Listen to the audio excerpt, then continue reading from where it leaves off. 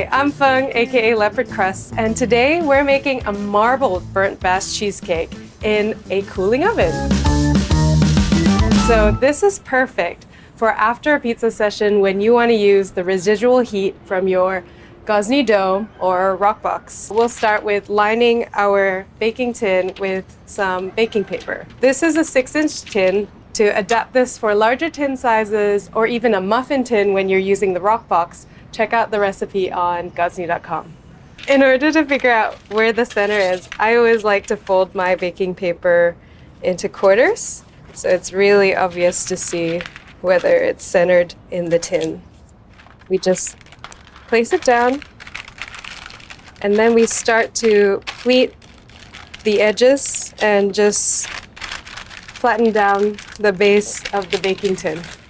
I find doing those folds also helps give me a head start on the pleats. All right, I've got my mixing bowl and whisk. If you have an electric mixer, feel free to use that, but we're going old school today. We've got cream cheese. Pop that right in there.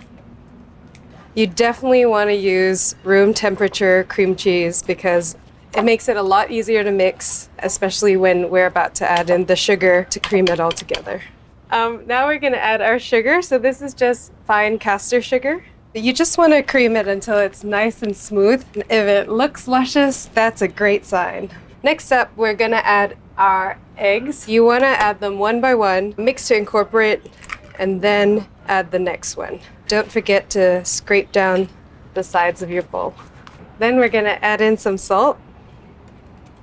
Before we add in our cream, we're actually going to separate out some of our batter into our cherry mixture here so that we can make it a marbled burnt Basque cheesecake. We're going to pour out 150 grams of cheesecake batter into a separate bowl where I've roughly chopped some cherries.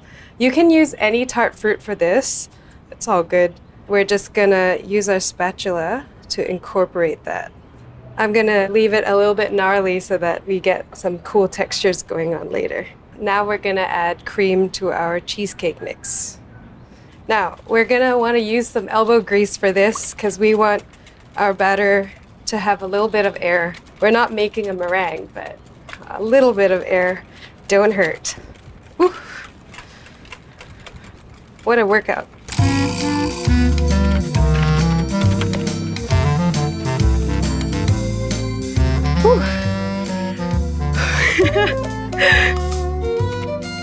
Yeah, definitely use an electric mixer if you have one. That's good to go. So we're gonna start layering our batter in. I like to start with a bit of that classic cheesecake batter, and then we alternate pouring in some of our chunky cherry mix. It starts to look a little bit psychedelic. Just like to mix it up to make the pattern really interesting. And then we finish with our cherry mix, and it should look really cool. If you like, you can do a swirl at this stage. You probably won't see it later, but it's just for your personal satisfaction. This is something that's really easy to make ahead. You just leave that in the fridge uncovered until you're ready to use it after your pizza making session. Meanwhile, we're going to make some pizza. We're going to make our pizza caprese. So if you haven't already checked out that video, it's over here.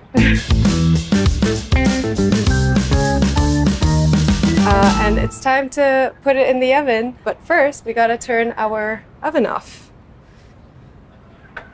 And then we're going to wait for it to reach about 420 degrees Celsius. I like to put my cake tin in another tray because it makes it really easy to get in and out of the oven, so you got something to hold on to.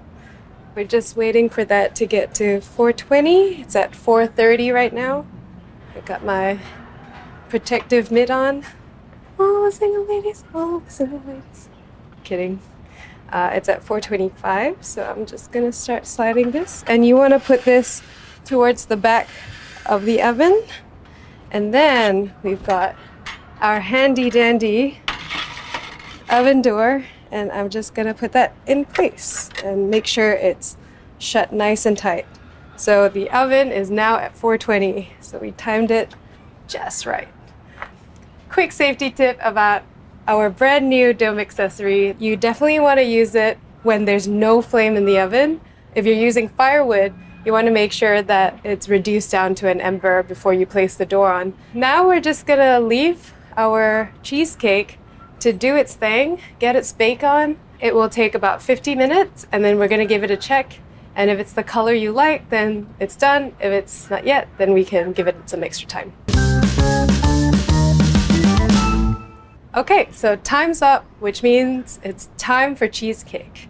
Let's get it out of the oven, and I'm gonna open the door. Thank you, door. And we're just gonna retrieve our cheesecake. Wow, look at that. Woo, oops. It's still a little bit jiggly, which is what we want. We're just gonna let this cool very slightly, but I went ahead and made another Basque cheesecake yesterday because I just wanted to show you your options. So you can bake it a little bit less brown, more of a golden brown finish. And for that, you want to put it in when the oven's at 350 degrees instead of 420, which is what will get you this beautiful burnt finish. So you could go golden brown if you wanted, 350, 420. Traditionally, a burnt Basque cheesecake is allowed to cool completely and then sets in the fridge, which is what we did with this one. And then with this one, we're going to eat it in a few minutes, pretty fresh out of the oven, and you're gonna see how different the two are, and you can choose your own adventure. We're gonna start with the golden brown, fully set Basque cheesecake. Look at that. We got some swirls, some cherry chunks. That's what it's about.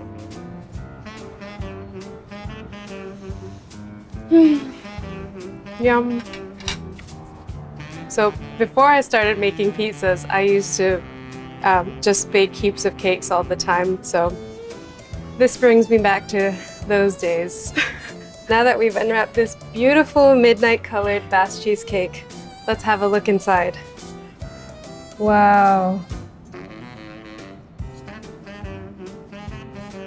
Yeah, so you can see that this cheesecake, because we haven't let it set yet, is a lot more jiggly. Look at that cherry juice just oozing out there.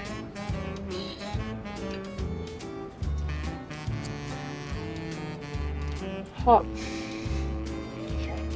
Without letting it set, it has more of a custardy kind of finish to it, which, you know, I am a-okay with. So it's up to you. Let it set or eat it immediately. Either way, you have a marbled burnt Basque cheesecake.